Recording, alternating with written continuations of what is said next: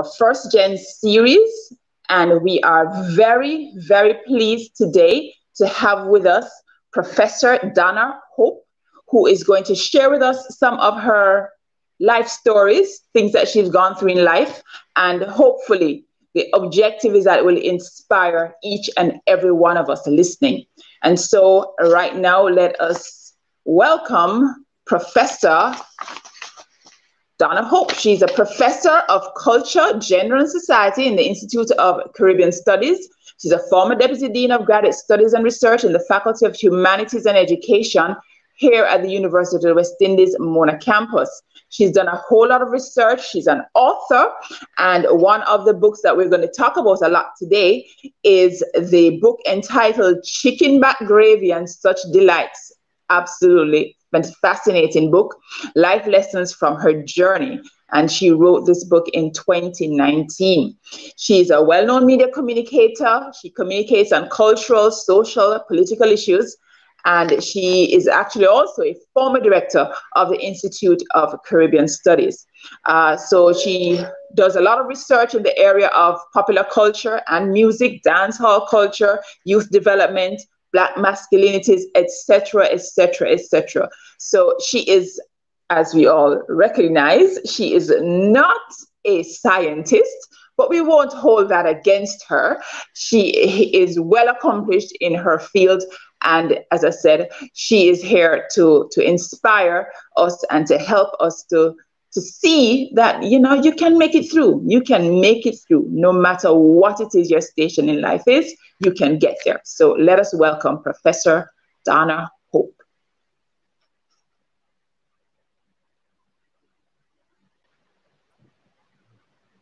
Hi, everyone. I'm sure my camera is open. Hi, everyone. I'm not sure if I'm being seen. But I hope everyone can see and hear me from my end. I can't see everything, but hi everyone. Good evening. And I'm not sure who I'm speaking to, how many students I'm speaking to, but I'm really pleased to be able to share with you this evening a little bit about myself and about my journey. Of course, I am a two-time graduate of the University of the West Indies Mona campus. Though I'm not a scientist, I think in an earlier life, I planned to be a medical doctor, but it didn't really work out that way. So I may have been doing something a little scientific, but then I ended up doing something very different. And so as a part of the first year experience and this first gen series, I'm just going to talk a little bit about myself. And of course, I have a little presentation, so I may show a little piece of it. And I talk mainly around this book. This is my Chicken Back Gravy and Such Delights. It's a very small book, not a lot of reading, only 98 pages. It has 8 life lessons in it, which came out of my own experience as a Jamaican coming from the working classes. I'm from St. Catherine, Linton, St. Catherine, originally born and grew. And one of the things that is also important about my journey is that I am a high school dropout. So I dropped out of high school very early at the end of 4th form, did not graduate. I got pregnant. And so all of my life journey becomes colored by 2 things: my family's own situation economically. I come from a very poor family. And then, of course, putting to that poverty, dropping out of high school made things very, very difficult. Nonetheless, there's a journey that occurs, and I cross over many barriers and end up being a full professor at UWI Mona after going through all the journeys of getting a first degree, a master's, and then traveling abroad on a Fulbright scholarship to get a PhD. So it's a lot of journeying inside of the journeys. And so I share a little bit about my journey. So one of the things that is important, and I'm going to share my screen. Let me see if I can share my screen. 2 monitors, which I did not set up my monitors. Let me see the screen I'm going to share. Why? Because I have an extra monitor, which I did not set up application window here. So I'm sharing my screen. And so this here is a little bit of my story. Chicken Back Gravy and Such Delights, and this is a piece of my story. This is what the book cover looks like. It's we call it in academia vanity publishing. So that's my picture on it. I like that picture, and it was taken with a goodly Samsung phone in the studios of TBJ. I went to do a shoot of ER, which I do a lot of talking about dancehall culture. and those kinds of activities. So one of the things that my life is number one in that book, I talk about asking you who you are, who am I? And why do I ask that question? Because one of the things that I found out along my own journey as a university student, for example, as a woman trying to cross over, young woman, and carrying my own burdens and being economically challenged, was that I had to locate myself. Who am I? What is my basket with the water I'm carrying? What are the burdens that I'm carrying? What are the benefits that I'm carrying? What are the things that make me who I am? And so I had to think about that and talk to myself about it, because everybody listening to this presentation, everybody, adults, young adults, older adults, we are all human beings. We are equal, but we are also different. We have our own realities, we have our own problems, we have our own things that are good about us, we have our own positives, everything that goes with it. And I had to ask myself, who am I? Two of the most powerful words that you will ever ask yourself, because what comes after them, what your answer is going to be, that is going to shape your reality. So at the start of my journey, when I came to the University of the West Indies, I came as I had to start part-time because I had to work full-time. I am a responsible parent. I had a child. I was also the main breadwinner for my family at that time, and so I had to work. So I was working. I had part-time students, traveling from the state and I'm hearing a feedback. Professor. Yes. I'm actually not seeing you on the screen. Are you seeing anything at all? Is your camera off? Are you seeing anything at all? Well, no, I'm not. I'm not seeing anything on the screen for me either. What's happening? I'm not seeing anything on the screen for me either. What's happening? I'm not there. My camera I'm hearing you clearly. Everything is on. Everything is on. Yes. Okay. I clicked all the buttons and everything is on, so I'm not sure what's happening. And everything is on, so I'm not sure what's happening. And I'm seeing a screen with my name on it, but there's nothing. The screen is blank. Yes. Yes.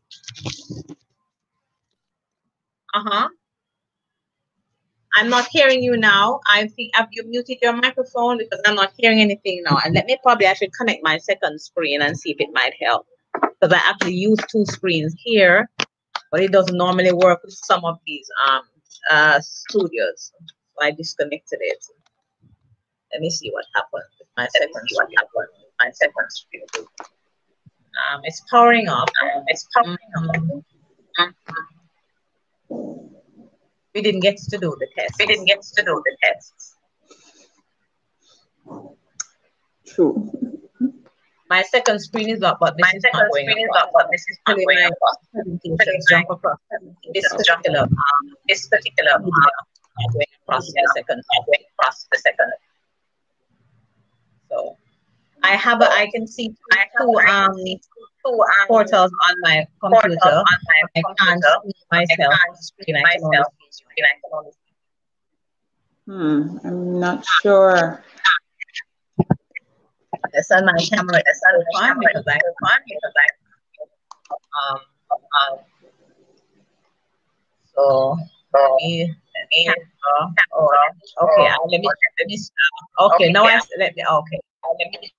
think I found what was happening here. Can you see me now?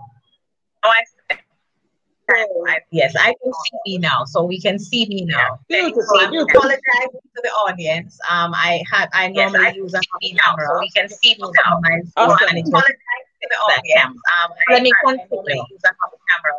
I was talking about my book and showing a little bit of my presentation. Yes. So I'm going to go back to that presentation and showing a little bit of my presentation. So I'm going to go back to that. And just to go back to what I had shown on the screen at the beginning, because I was go back to what I had shown on the screen at the beginning. Right. So now I can see two screens. So in a real sense, this is my. Are you hearing me? Okay. Are you seeing me? Okay. Hello. No, we are not. So I'll remove the screen. Are you hearing me? Okay, and seeing me? Okay. Yes, I'm assuming we are, so I will continue the presentation. So as I said, the life lessons, number one, know yourself. Who am I? And as I said, I asked myself that question quite a lot because of the way my journey was going and the kind of life I had to live. So many of our students will talk about the challenges they have, for example, to pay their school fees. In my book, Chicken Back Gravy and Socialize, I talk a lot about how I pay my way to university. For my first degree, I used my student's loan. So the student's loan bureau was very important as a part of my own journey. And it's referenced throughout the book quite a lot because it was very important. Because coming from a background where things were difficult and hard, even though I was working and I was a young adult, I didn't get to completely right out of high school, as you understand. And so I had to decide on how to pay for my university. And I had to decide on that pretty early because I wanted a degree, and I realized that having a first degree, whether it's in the sciences, which I had planned to come to, whether it was in the social sciences, was also what I had planned to come to. But where I ended up was in the faculty at that time called Arts and General Studies. It was FAGS. They always called the Faculty of Humanities and Education. So I ended up at the Faculty of Humanities and Education, and I did a first degree in mass communication. That's what it was called at that time. It was a very interesting journey for me because coming from a situation where, and my life lesson number 4, poverty is not a nice thing. Coming out of a situation where poverty is a reality, something that we face, something that we have to deal with every day. And the book, the title of my book, Chicken Back Gravy and Such Delights. My apologies, it's a very loud meeting. And so the top title of my book, Chicken Back Gravy and Such Delights, really references and talks really to poverty. People who come from poor situations know what chicken back gravy is. People who don't will have heard about chicken back and probably see it being used in other ways to feed their pets maybe. Fry up and dusty girl are synonym for chicken, for tin mackerel. But the kind of thing, dumpling and butter, fish back, the kind of things that people who go to poor situations have to deal with, and the way that it impacts on you. As a part of my journey at UWI, I had to be very careful about how I manage my resources. I started university part-time. I came to UWI part-time for 2 years because I had to work. And at that time, the kind of options that students now have of working in the BPO, the telemarketing, that kind of thing where you can, work on the system during different hours and still get to come to classes and earn enough to cover your bills and to buy your food. We didn't have those options back then. I'm talking about, of course, I came to university in the early 90s as an undergraduate student. So things are very different now. Transportation options were also different. We did not have the kind of transportation options. They were far more limited. So you had to decide how you're making your way on campus, how you're going to get off, how you're going to get home. I lived in Linstead. I had a lot of stories of getting stranded at night in Spanish Town because the barge is blocked because it rained, and you have to figure it out, getting home at midnight. So I have a lot of these stories, but one thing that I recognized, for me, it was very important, was that, and I'm not going to talk about the father of the story, was that as someone coming from a backbone that is poor, you have to work a little harder. Labor omnia vincit, labor conquers all. The Latin, and you guys who are going to in the sciences are going to have already started dealing with a lot of Latin phrases and Latin terminologies. That was the motto of my high school, is the motto of my high school, St. Jago High. Hi, big up yourself. And so hard work will kill you. Pressure on a book. Those are some of the things that I kept in the back of my head as a part of my journey at the University of the West Indies on a campus. And also being very focused there. One of the things that was critical for me and along my journey was the idea that I've always held in my head. My mother taught me this from an early age, God rest her soul. Education is the most powerful weapon we can use to change the world. Nelson Mandela is saying, you have to dream big, you have to dream massive, you have to dream very large. One of my sayings, education travels well, renews itself, and appreciates with age. The University of the West Indies, Mona, where you are placed, and the University of the West Indies regionally, of which you are a part, very important in the region as well as globally. It's a first-class university, and a degree from the University of the West Indies. Mona campus, Cadell campus, St. Augustine campus, Oak campus is one that can take you across the world, travels well, renews itself, appreciates with age, and it gives you better options in life so that we understand the value of it. Understanding, of course, as Vibes Cartel says, and Cartel is one of the artists whose work I look at in my own work on Jamaican dancehall. Every ghetto youth is a star, and you're unstoppable. People have dreams, and coming to the University of West Indies, for me, as an undergraduate student was really about fulfilling some of the dreams I had as a child.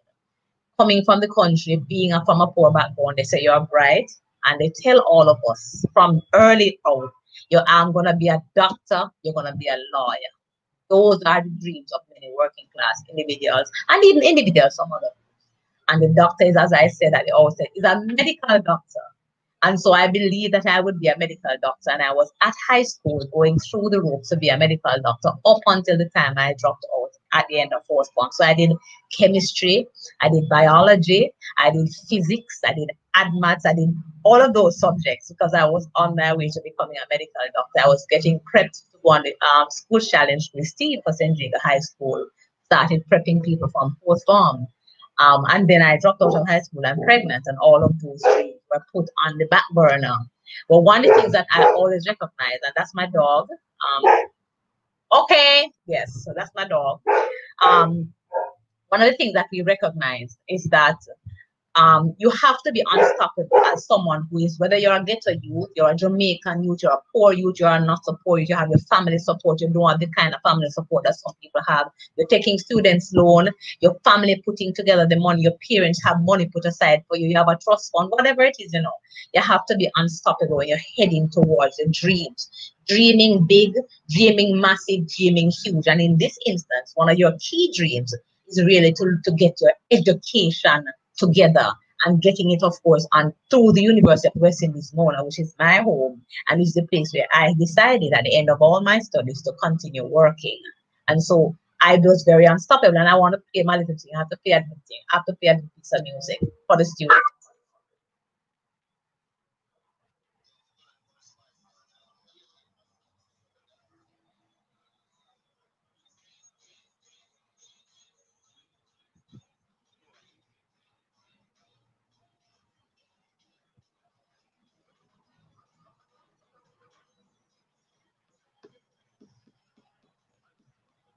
In my prayer to me fall like rain. Some have a dream and a nightmare. Every day can't be the same. For the sky like rain. Pray to me fall like rain. From me a little youth. Tell myself we have a plan. And it goes on. The journey did long.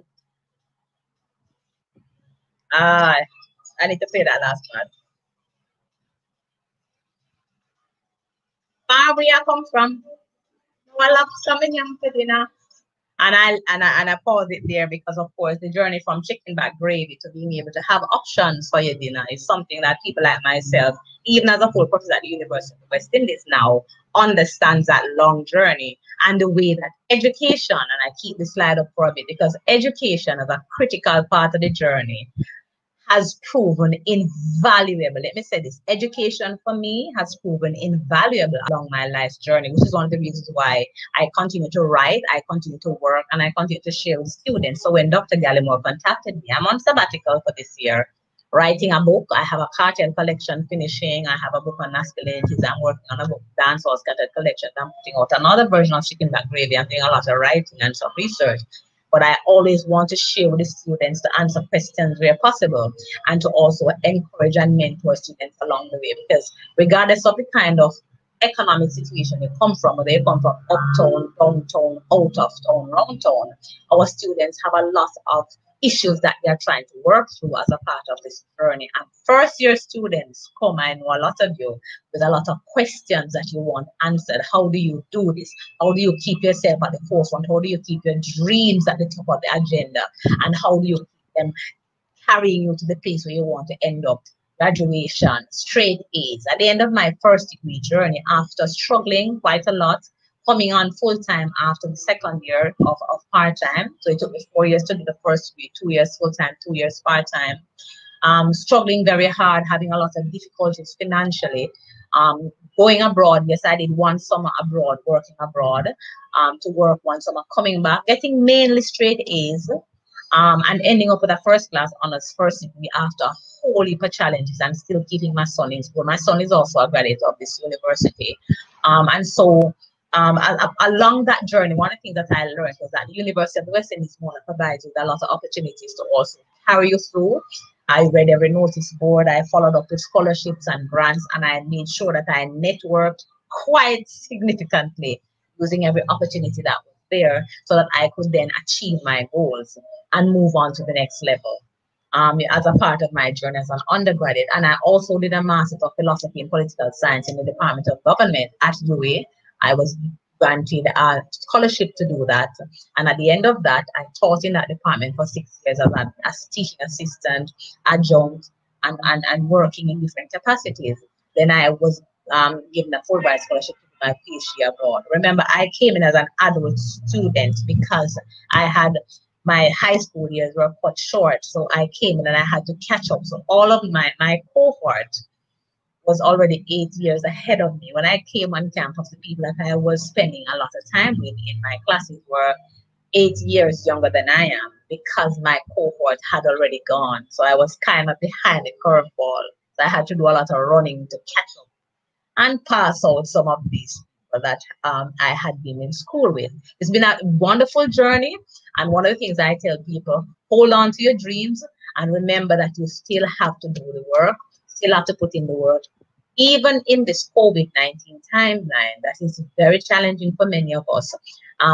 It's very important that we put in a lot of the work that is important so that we are able, in a real sense, to continue to achieve our dreams, keeping in touch with the people that touch with.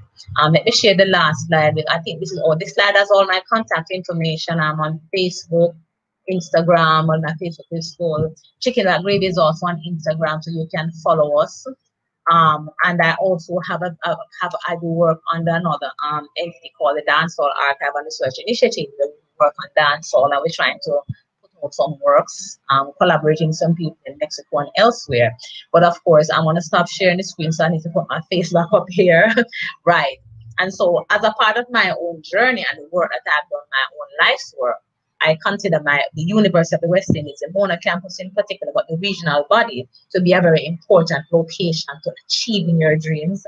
And the first degree is the first step. You coming in, you are the 2020-2021 group.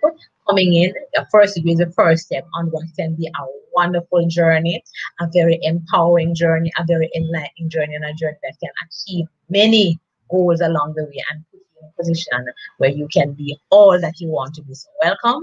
I'm grateful to be sharing with you. And if there are any questions, I'm not sure how I'll be able to get them from the YouTube.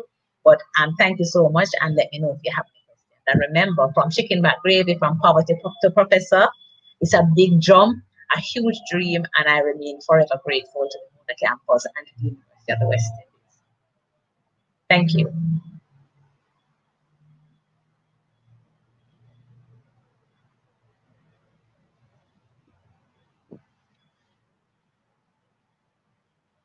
Questions?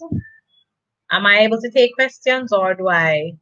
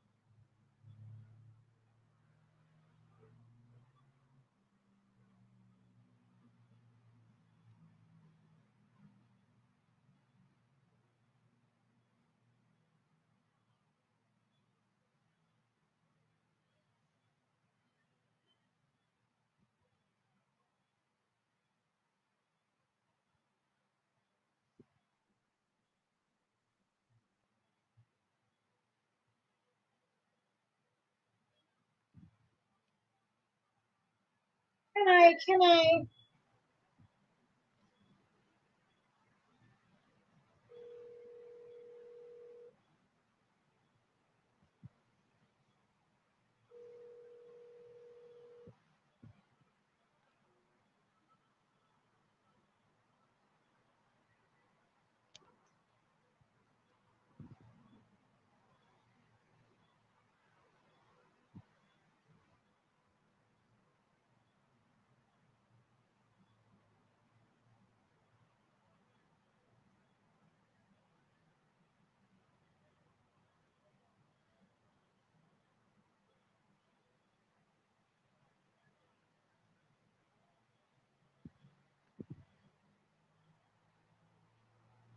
Okay, so I'm looking at the questions. I see questions in the box. I hope you're hearing me. And there's a bike passing. I didn't breathe. They were close to the road. Why did I make it and others did not? Well, and I'm going to talk about why I made it as a teenage dropout from high school because I think one of the things that I'm going to say is that my mother was a very determined woman and she was extremely supportive. We were poor, but she was a dreamer, and so she kept on putting in my head the things that I could become and what she would want me to achieve and things that she would have wanted to achieve if her life had been different. She was a poor woman from rural St. Catherine, and her destiny was to become a farmer's wife. So she ran away from country at 16 and did not go back. She always told me that story. So I think my head was full of dreams, and I'm not talking about the one that you sleep and don't wake. I'm talking about the waking dream. I wanted to achieve. I was a very bright child. I actually got a government scholarship from primary school to go to high school. So I knew that I was a brilliant child and that I could achieve. And let me tell you, I was very determined because in my book, in Chicken Back Gravy and Such Delights, one of the chapters is called Poverty is Not a Nice Thing. Life lesson number 4, I hated poverty. It was not something I wanted to live in. What prompted me to write this motivational book?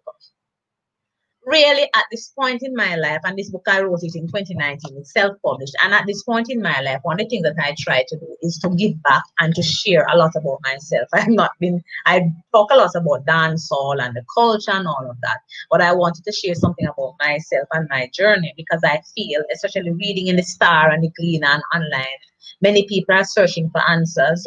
Young people want to know how to make it big. Let me tell you guys, it takes 20 years to become an overnight success. So all the overnight success stories you see floating around, remember you have to put in a lot of work on the back end to get to that level.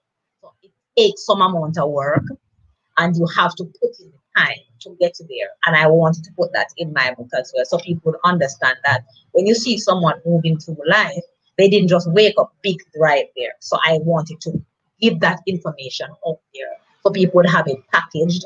Not everyone has the opportunity to have me in a presentation format. And I find that having a love of books from early, that books tends to outlast the lifetime of the person whose ideas are accepted in. How critical is the power of association? And when you talk about the power of association, which association are you talking about? Association with ideas, association with people? I'm not sure. But the power of association for me, I'm thinking of the way that you would associate your own self and your own life with ideas that are important to you and with dreams that are critical to you. Very critical. It is important for you to surround yourself with people, surround yourself with ideas, surround yourself with entities that are important to how you want to move through life. And so it is very important that you identify what will be important to you in life and try to associate with them. It means, of course, that sometimes you're gonna have to change your own group as you go along, or your group will morph and change as you go along. Very critical. You speak about the importance of entrepreneurship. Do you think that is stress enough at UA? The University of the West Indies, has been pushing for the last 5 or more years on entrepreneurship as important. For example, in the sciences, a lot of entrepreneurship is going on. The university, for example, at research days, we didn't have one this year, but at our research days, we stress the idea of being able to transform your work into products, goods, or services that can bring back resources. We're stressing that a lot. Students have to listen and listen within the timelines. I'm in the Institute of Caribbean Studies. One of our flagship programs is the ESEM program, and that is the cultural, cultural, the ESEM program, which is the entertainment and cultural enterprise management program. And so we're talking about managing cultural entities, cultural individuals, creative actors, and it provides students with a wealth of importance. I've had students on the sciences from your faculty come across on the courses with us in the ESEM program and in the ICS because of the importance, for example, of culture to our lives broader. So I'm inviting some of you guys over there to do a free lecture when you get the chance. We love having you over there because it's wonderful to see the scientists balancing as well with the culture, which they are all a part of. So entrepreneurship is very critical, and the university has been stressing it. Dr. Kadam Kanaif, I know, set up the Entrepreneurship Center, which also provides a lot of information and courses that you can participate in as well to help you set out. And of course, over by the Bonus School of Business and Management, you can also get. So again, electives are important. You can get yourselves attached to courses that will help to build out the overall focus of your first degree. But it's all of these things. What types of philanthropic activities are you a part of? Well, I engage in a lot of philanthropic activities, but most of them I don't publicize them. So I work with parents, teenage girls, it's parents, and I work with both the girls and their parents because it's a joint activity. To sort of encourage them to see that there is life beyond teenage pregnancy. It's a very traumatic experience for families when their daughters turn up pregnant. So I work with those families. I do work with the Ministry of Culture, again, working with women. I also work with, I do work behind the scenes also with my alma mater, St. Diego High, very connected to St. Diego High, assisting in various ways and giving contributions for students, helping with books and all of that.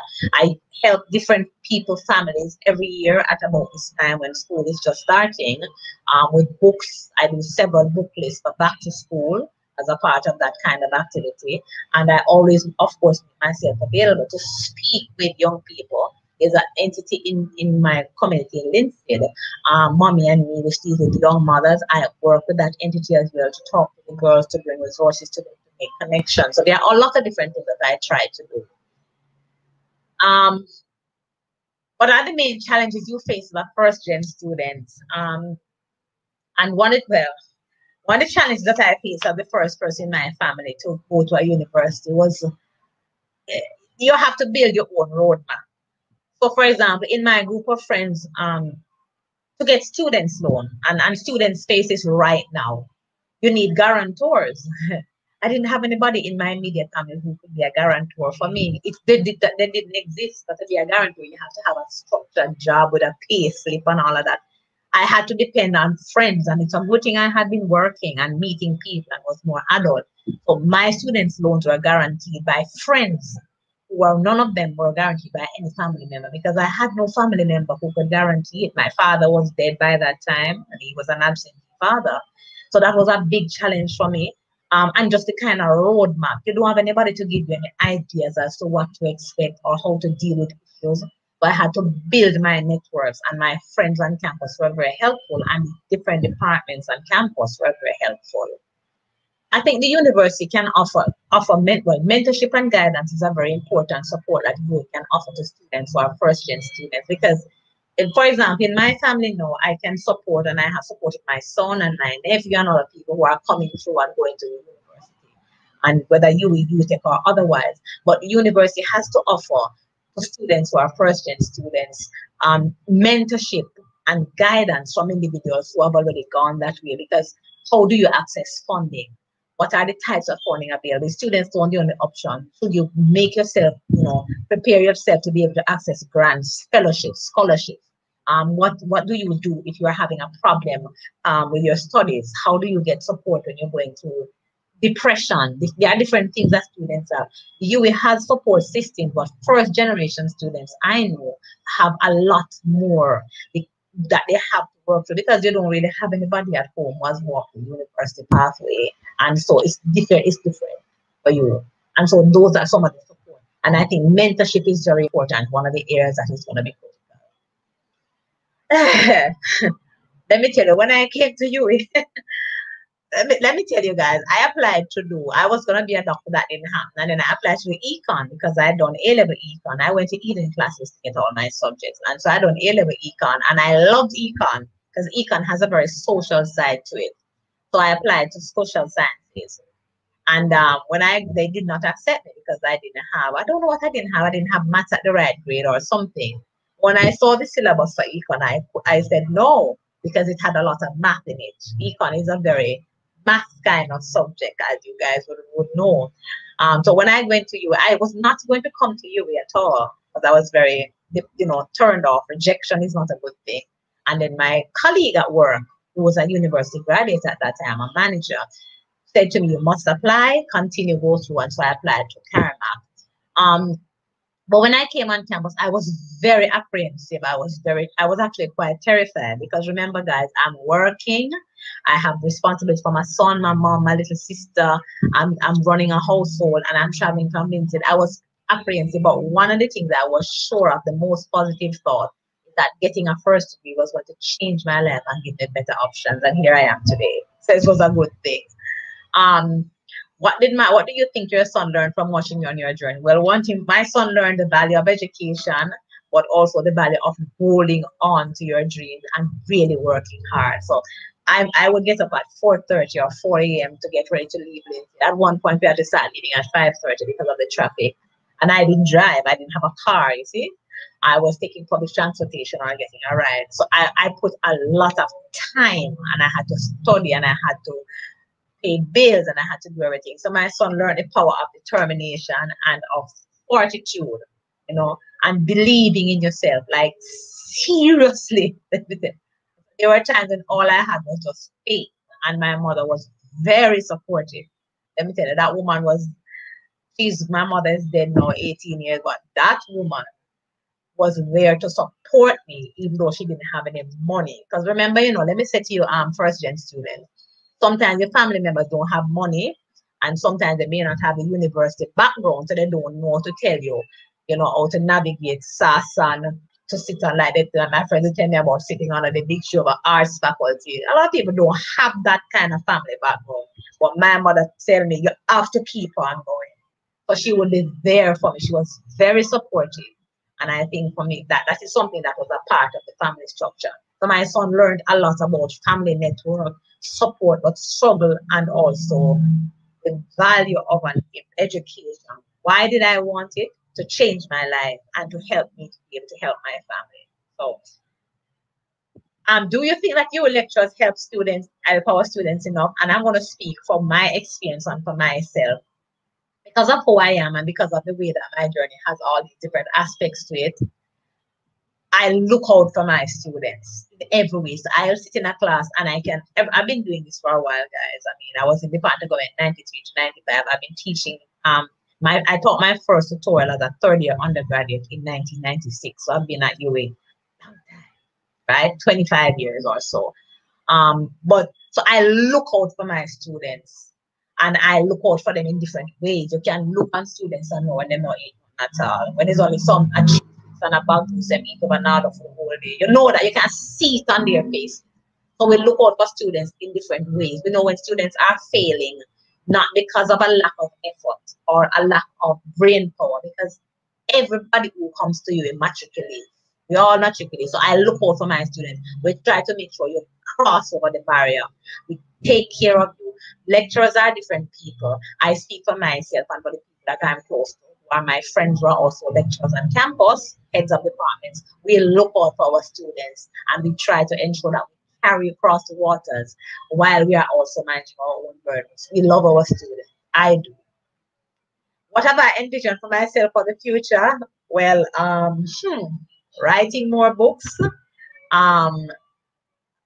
continuing. Honestly, my future is, I have a dog. You heard him barking, so I've gotten into the idea with pets. So I'm spending more time giving back. One of the things that I want to do is to give back more to young people. Working with my young people, which is why again I wrote Picking Back Gravy and Such Delights, life lessons on my journey, giving back to young people, not so young people, and really just continuing to be a part of my society and of Jamaica. I've always wanted to remain here, not to migrate. I studied in the US. I did my PhD at Georgia University, Virginia, but I wanted to come back here and to be here, to be accessible, continue working with Jamaican culture, and really giving back to the students at university and the people of Jamaica in whatever ways are possible. What advice would you give to students who are not confident in their ability to obtain their degree? Let me tell you the advice I give to every student. Approach every piece of coursework, even if it is valued at 5%, as if it was a final exam. Give every piece of coursework your best. That is how you get the grades. Everyone in this room, in this meeting, matriculated to the university. You have different levels of matriculate, but everybody has a good brain. Stand on that and move forward. Treat your coursework as if it was was the exam. Don't shoot just for exams. If you have a course that is based on only coursework, do each piece of coursework, no matter how small the percentage, and that is how you're going to make it. Remember, Professor Donna who came to UA, she was working full time. She didn't own a car. She lived in Livingston. That is when before we have told what you have to drive long, take bus. She had a son that she was responsible for. She had to take care of her family. She had to work. I was a bright person, but I was carrying a whole train load, tractor load on my back. My confidence level was not very high. But you have to believe in your own abilities, and you have to breathe like, listen to me, you have to dream it, sleep it, live it, write it down on a piece of paper. They talk about vision board. In this book, I talk about what I used to use as my vision board. Before the vision board argument came up, I used to write things down in a little book, write things on a piece of paper and achieve them. And even now, I still do that. I have a weekly and a monthly thing. I use a diary, a paper diary, and I mark off the things. And I have a thing on my computer. It's a month, so you have to build your vision board and keep focus. Put on your blinkers. Don't follow social. Let me say, social media is not necessarily always your friend. Half of what is on it is not true. What the other 25% is added to, and maybe a quarter of or less is true. Keep your focus. You will get to the end of it. Focus on it and approach every single piece of coursework as if it was a final exam. Give it your all. You will succeed, and keep close to your lecturers. Make sure you keep close to your lecturers. How important is it to know yourself? And that comes out, as I said, in this book, Who Am I? The first chapter. Know yourself. First chapter. Who am I? Know yourself. It is very important to understand who you are in your university journey, in your life journey. Why? We are not plastic people, even though there are a lot of plastic bodies on display now. We are actually different human beings with different capacities and different opportunities and different resources. So everybody has to know themselves. You have to know. As Jamil says in Madu, I have that song on the thing. My mother, I'm a bank teller. Some people have mothers who are in jobs that are high profile. Some people have mothers who are sell out a market. Some people have mothers who don't even have a job. And that dictates a lot what is going to happen in your life. Know your family backbone, know the resources, know how many people have to pause in the house that they build in, or the dream that they have for themselves as a parent to send you to university. And therefore understand that your journey is special to you. It's a very beautiful journey. It's special to you. No, some people have families that are able to help them with their coursework. Some people have to be watching this thing on a phone. Some people have a tablet. Some people have 3 screens. It depends on your resources. Know yourself and know your capacity here. And that will help you carry you through. Because you see, you will be able, once you understand who you are and where you are positioned, you can craft your own roadmap, the one that is for you. You are on campus, first generation. You are somebody who will be able to craft your own roadmap because you build it out of your own reality, Not something you see on social media, not something on their dream and pink wall and all. I see a lot of US students on their dreams. Yes. But that's not what your reality is. Yours. You know the truth of it. Know yourself. Very important. COVID-19 has impacted everybody, the university, the students, everybody. It has isolated a lot of our students because many students come to UA also for the experience of university, being there, whether you're a commuting student or you're living on hall. You want to be there to interact with people. You want to come to Professor Hope's office at UA and sit down in the office and talk to her, that kind of thing. What COVID-19 has done, it has isolated our students and put everybody behind a screen like this one. So I'm talking to a screen. I have no idea who I'm talking to, When I'm in the Blackboard Collaborate, I usually ask my students to, even if you're lying in bed, which some of them are doing, as I said, them face not ready for the video. Like I said, show me your face before we start. So everybody says good morning and so.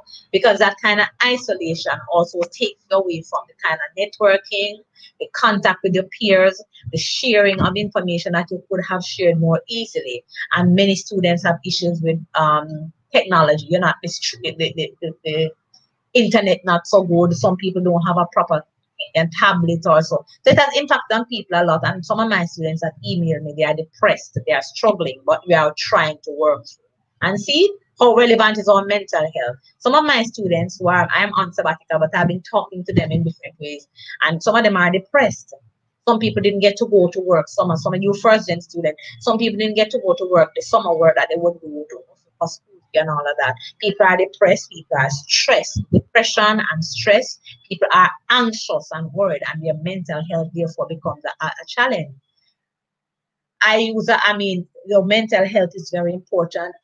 Find things that make you happy and reach for those.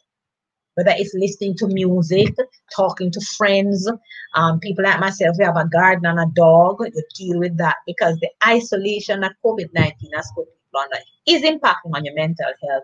It's okay to be anxious, but it's not okay to make it overwhelm you. It's okay to feel like it's sad and low because it's a difficult time, but it's not okay to allow it to overwhelm you. Reach out to people. Instead of going to scrolling to Instagram and feeling sad that everybody's life is better than yours. Many of those pictures are throwback, some of them. Call somebody that you can talk to. Go and have a chat with your friends on WhatsApp, talk about things that are important and things that make you happy. That is something that you can do. Take a walk if you're able to take a walk, make your family take you on a little drive out if you're able to go on like a drive out. Do things to make your mental health, keep your mental health above. All things get too difficult, fancy to a professional. We still have our health center on campus. You can access what is available. But it's a very difficult. COVID-19 has impacted on everybody. Some families have lost their income. Very hard on families, depending on the kind of work you do. Students are part of families, and this is something that will impact on them. So again, we have to keep the focus because all of us, the whole world, is under the wave of whatever COVID-19 is. Whether it's real or fabricated, the world is struggling with it. And we are all going to come out on the other side. I'm very sure about this. Better abilities, more technologically savvy, because we all have to learn how to use the technology. So again, focus on the positive. Keep your chin up. That is what I want to say. What advice would you give for parents and guardians in terms of the best ways to support their first generation students? Learn as much as you can about the university, learn about the structures, learn about what your children are going through. Try to learn about it. So you don't have to learn the coursework, because the coursework, some of us, science, and it's a different world. But listen to your children. Sometimes they come home and they want to complain. Let them vent and then encourage them. So try and understand what they are going through, because a university, especially for a first generation university student, let me tell you, the first degree is the hardest hurdle you're going to jump. Sometimes it comes with the cosmos of throw obstacle at you. All kind of things jumping out of the woodwork at you. So parents have to give their children as much support as possible. Be there for them. If you see them struggling, be there for them. If you see them distracting themselves, try to help them to refocus. Sometimes a little, sternness, a little quarrelsome is necessary. Remind them of the role that they are also playing, and be there as supportive as much as possible. That's one of the things. My mother was very supportive, even though she didn't have any money, you see. But she was extremely supportive. She made sure, I would be home. She would try and make sure she cooked whatever was there, did a lot for me. So all of these things are very important as a part of the journey. And so parents should try to be as supportive as possible. I'm seeing Dr. Gallimore on the screen. Hi, Dr. Gallimore, yes. And so being a supportive for their students, yes. Awesome. Thank you so very much. We're having some technicalities, which was part of the challenge, but hey, that's part of what COVID-19 is teaching us all, pivoting and doing the best that we can and making changes and hoping for the best, that type of thing, yes. So many of the things that our students are going through in terms of with the technology, we are also going through them as well. You're on sabbatical, so some of the challenges that we have to be circumventing. Fortunately for you, you can wait until next year and see how it goes. Well, I had to survive. All right, so Remember, really, Professor Hope can't.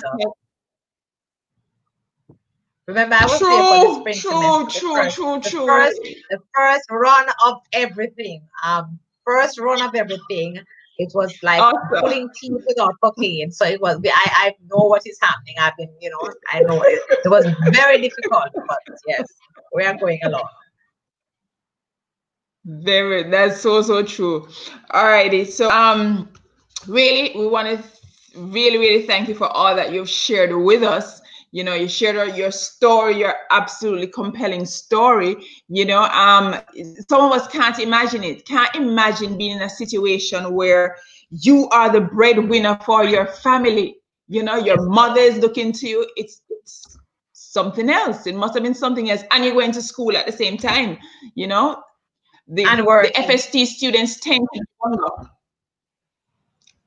Amazing, absolutely amazing story. We really continue to be inspired by it, and we trust that our students will learn those lessons too.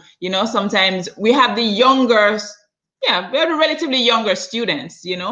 Social and arts and humanities education may have a slightly more mature set, but the freshest ones come through FST. And so the fact that they're coming to understand that there's so many things that other persons can do and make it through, it's really very inspiring.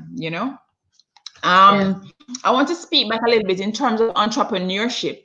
I'm going to actually go to the quote that you gave. You said, if you come from a poor family, why would you expect that a single job, a regular job, will give you enough resources to achieve your goals and dreams? That is what you said in your book. Yes, I did. And you did speak about the fact that entrepreneurship is important, and we are focusing more on it here at UWI.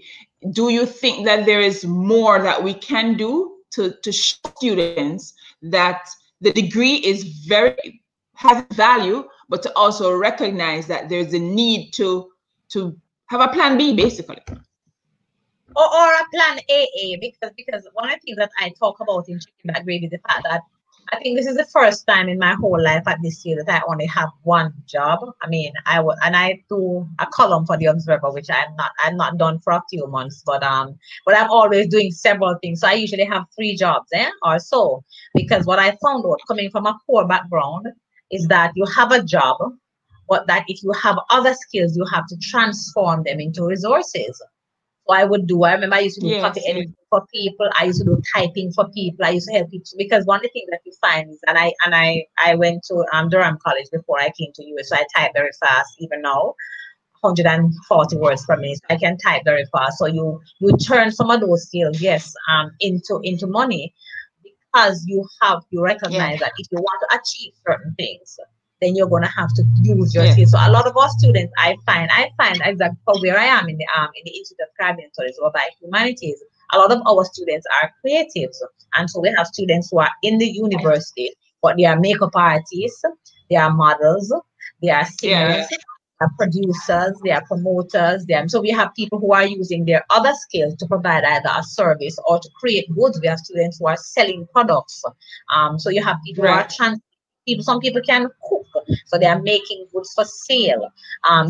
Students who are coming to the sciences are going to be working with phenomena that they can transform into products. There are lots of different industries that are opening up now. So I encourage students that to look towards, based on where your area of work is, to look towards ways that you can do additional work. I hosted a radio program for several years. I was on Hot 102, then I was on News 93 FM. And because I have a first degree and I learned how to do radio. So I mean, you can do other things that add value. I have seen university students who are doing fashion, so they are making bathing suits and they are making outfits. I see them on Instagram showcasing their way, and they are doing law, they are doing medicine. A lot of students are doing that now because they realize that entrepreneurship is important. So a lot of students who are in the room, I mean, there's a lot of opportunity now, for example, for natural products. Like I use coconut oil, natural coconut oil, and castor oil, which I buy. My sister-in-law buys it in the market in Lindsay. There's a lady who supplies me with it. Students who are from rural areas or even Kingston, you can get those products and then prepare them, and people will buy them. They are very popular. Lemongrass, there's a big lemongrass industry. We call it fever grass. All of these things are things that students can think about: the natural products, culinary art, the fashion, the makeup. Yeah, because this is the world. I mean, you can be a medical doctor, a scientist, and you can sell other things on the side, or you can have another thing. Because this is the way that the world is going now. That's so true. That is so true. And the truth is as well that, we do, as you spoke about in terms of, makeup and all of those things. I do recall when we've had expos on the spine in the faculty, where students, we have persons with their little makeup booths and persons who do a variety of things, crochet and that suits and stuff like that. And so jewelry, it is true, we all have to do the yes. Definitely. Yeah. So yeah, it is true. We have to be thinking more than one way, and can be putting all our eggs in the basket, basically, so very much so. And I guess as lecturers too, we have to kind of show the way type of a thing, and so that's going to be very important. Awesome. Another quotation from your book says, there are greater things in life to fear, like poverty and deprivation, and the high levels of disrespect that come with this subject position. You want to share just, as we're wrapping up, what were some of the things that you went through as a result of not having enough, of having that poverty in your life? Well, let me put it this way. In Jamaica, we advance into something called political correctness, but we're not there yet. And you'll find, if you even look on social media, you'll find that Jamaicans, as Jamaicans, we tend to, as I put in Jamaican parlance, you'll say, we take step with people, especially people who are poor, far easily. It's almost as if they're invisible. Yeah. We'll say very unkind things about people. Many times, their situation is what causes them to be in that position. They don't have much choice, because that's the situation they find. But so we'll say anything about them because we understand that they can't do anything much about us. When you're poor, some people, I remember when I was attending high school, St. Jago High School, and we wore a green tunic and we had a checkered blouse. It's a checkered blouse. So the material is a very soft material. And because of the way that my family situation was very bad, the color of my blouse was very frayed. So my mother would take the cover off and turn it because people are poor know how they work. Right. So I remember I was in the line at the top shop one day and I'm standing in the line and this girl tackled me about my color, No, I don't have no control over the color of my uniform. My mother is doing her best. I'm wearing my free out neck color, because she turned the color and it's inside free. And people take steps. Let me tell you, people say things directly to your face because they know that your situation. So I had to tackle this girl. Young people, I'm not saying they must fight people, but I'm saying I had to defend my color. It's not my fault that my color is free, and that my poor mother is doing her best. And that the government scholarship at that time was absolutely nothing. It was $40, a check for $40, which paid the $35 caution fee at St. Jago, which was like the school fee. So we didn't get books, we didn't get anything with it. Not like now we actually get money that can do something. And so I was I was very adversarial because of some of these things I learned. I was very defensive about a lot of things because people go out of their way to tackle you. And so we do it all the time in Jamaica. You're walking by somebody looking a little weird, and students on campus come to me and they'll complain that they are, other students are not sharing stuff with them, or other students are not, being involved in them because maybe they don't have on the right clothes or the hair don't look right. Focus on your degree and also find your group. One of the things you find your group. People will fall out of the sky. They will come up out of the woodwork just to take step with you because of your situation. You have to rise above your situation and leave that behind. That's one thing that I did. I left all those things behind. But from this angle where I'm sitting, I understand the ways that people can harm other people with their words. Just the words, you know. They say sticks and stones will break my bones, but names can never hurt me. I don't know about that part of it. People have very harmful words and phrases in their mouth that they use against other people. And in Jamaica, we're still learning political correctness. We're not there fully, we're getting there. But young people are coming from situations where they are working through these things. Brave up yourself. You're young adults, you're coming through, brave up yourself and just work and get your degree and move on to the next level. And again, put on your blinkers. Don't be distracted by the shine and glisten and pretty that is out there. You are going on your own journey and you're heading there in your own way. But yes. Awesome. Thank you so very much. This has been a really inspiring session and inspiring evening, you know, and I trust that our students will really take on the things that you've shared, and they will recognize that if somebody else has done it and made it through with all of the challenges that you faced on the journey, that they can do it too. You know, and let me tell you, can do it. They're unique challenges. Yes, you can do it. I think I have it in the book. You can do it. You can always do it. You can always do it. Just believe and set your goals and remember, no. Let me say again, hard work don't kill anybody. You have to be willing to work hard, but also willing to work smart. It's two kinds of work. Working hard, but also working smart.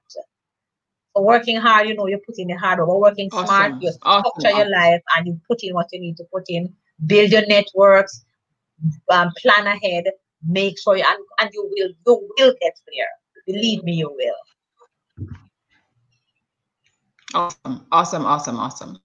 Okay, excellent. So our hour is over already, you know, and we really, as I said it before, really want to thank you for taking the time out of your sabbatical. We know that sabbatical is precious time, and yes, you know, you're kind of grounded with COVID-19, but I am sure it's whatever advantages are to be accrued as a result of that. If anybody is going to find those advantages and use them, it will be you. So thank you so very much. And students, be inspired and take a decision that you are well able to do all that needs to be done in order to get the degree that you came here for. As my associate dean in undergrad matters says, you know, no one is giving you a certificate of participation coming here to you, right? You're not going to be getting a certificate of participation. You have to finish your course. What you start, take that decision that you're going to finish it and run the race, and you will make it through. All right. So thank you again, Professor Hope, and we wish you all the best in all of your endeavors. You had spoken about all of your entrepreneurial, not only entrepreneurial, your philanthropic work, and I find it absolutely amazing. And bless you, because you know some persons will come out of the situation, and having come out of the situation, you know, they don't remember where they're coming from. But the fact that you're interacting and you're still in the lives of people, and the mere fact that you even agreed to do this this evening, you know, it speaks volumes to, and your care and your love for the students just shone through in everything that you said this evening. And so we just want to bless you and thank you for your all that you're doing and all that you will continue to do. Wish you all the best in all of the books that you say you're writing, and the second volume. I look forward to my second volume of Chicken Back Gravy and Such Delights. So that's part 2 is what it's going to be. It's going to be this is Chicken Back Gravy. It's going to be a second serving. I think it will be a second serving, and then we have one called the dessert. I think that's what it is. So the guys are working on the title. But thank you so much, and I want to encourage all the students and big up all the students and big up everyone who is a part of this.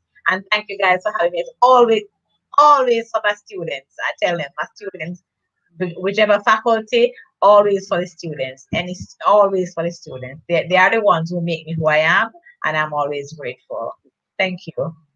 Awesome, awesome, awesome, awesome. Bless you, bless you, bless you. And so, ladies and gentlemen, we're leaving the studio now. And so we just want to thank you for watching. And I know that many of you will watch it hereafter. And so blessings, blessings, blessings, and abundance. All right, you take care now. Bye.